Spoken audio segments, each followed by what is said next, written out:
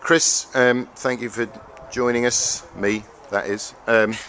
Tosh is just over there sending a text to the ref, I believe. Yeah. Well, let's start. Spooky wanted me to start with, obviously, the goal that wasn't the overhead bit of genius from Danny Buckle. What was the infringement? What happened? I mean, we're led to believe that Joe's the one that flicked it on, has pushed the defender in front of him. But at the end of the day, there's contact all over the pitch, and if he's going to give that, he's got to give a penalty earlier on in the game, and plenty of other decisions. So for him to give that it was harsh, frustrating to say the least. But, yeah, of course. No, but I was down that end. I didn't see any kind of foul, but I heard the whistle go before the ball hit the back of the net. Well, the thing is, like, even their players haven't really reacted to it. Sure. If it was really a foul, you'd have them all getting around the referee. So yeah. It's a very dubious one, to say the least. Yeah, it was horrible and it hurts. But we're still in this scrap. We gained a point on Thurrock today. We gained a point on Bishop Stortford. Yeah. At the end of the day, we're unbeaten for so many games. Yeah. You know, we get a bit of luck here and there. We would have won the last two games, and everyone would have been saying, you know, oh, we're 100% staying up. But at the end of the day, between the players and that, we all still believe we're working very hard, as the gaffer is, with Tosh and all the other boys behind. Yeah.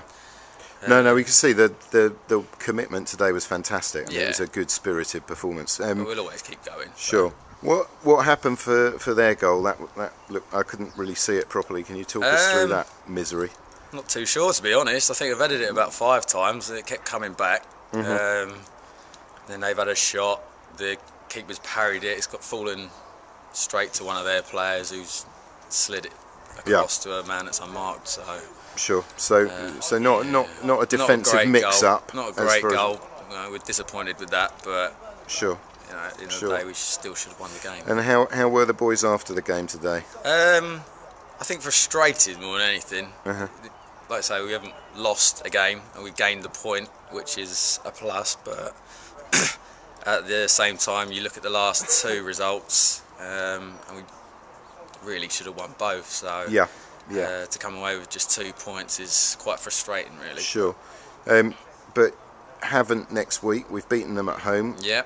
It looks like we're going to have to beat them away. Yeah. How do you feel about that? We're more than capable of doing it again. Sure.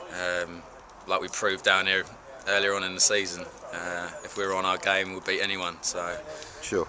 We've just got to approach the game positive. And, very nice goal for Rory Hill, his debut goal for the club. Yeah. Tell me a bit about Rory Hill. What's he like to train with and work with and play with?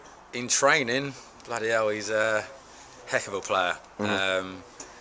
Whether it's a bit of confidence here and there, like maybe people haven't seen the real sort of Rory at the moment, but he definitely shows snippets of what a player he's got a powerful shot on him. That free kick was quite something. He's technically very good.